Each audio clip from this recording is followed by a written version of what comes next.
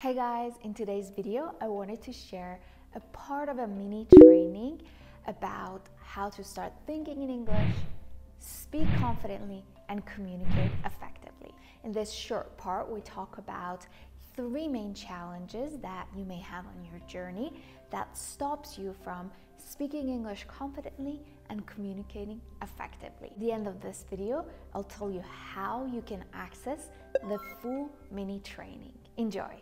So let's talk about the first part of your journey. Now, here's the gap between where you are and where you want to be, which is to speak English confidently and communicate effectively. When you want to start this journey, you're gonna experience some challenges, and in this video, we're gonna talk about three of these challenges. The first one is self-doubt. Whenever we want to grow in life, we will experience self-doubt because in order to grow, we need to expand our comfort zone and do things we've never done before.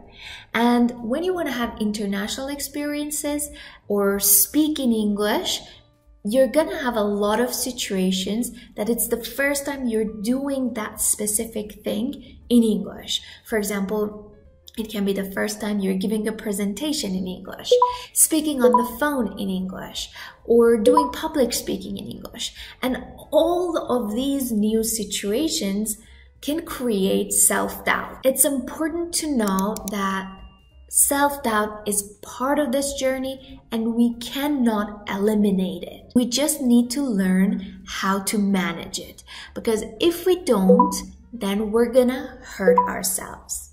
How? By limiting ourselves, by not applying for that international job because we feel we're not ready, or by not asking for that promotion because we feel we're not good enough. If we don't manage the feeling of self-doubt well, we will be the one standing in the way of achieving our goals, and we limit ourselves. In the next part of the course, we'll talk about how practically do this, but for now, know that we need to take action regardless of feeling self-doubt. The second challenge is not being able to speak. And this can happen for a variety of reasons.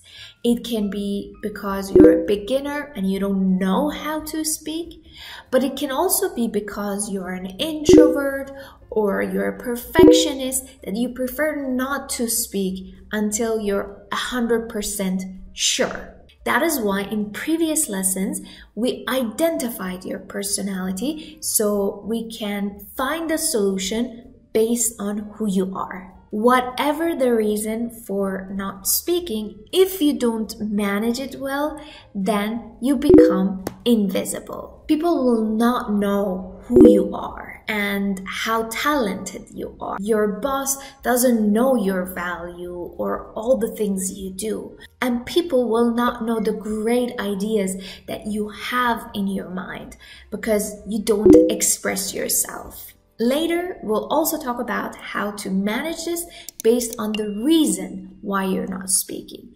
And this takes us to the next one, which is miscommunication.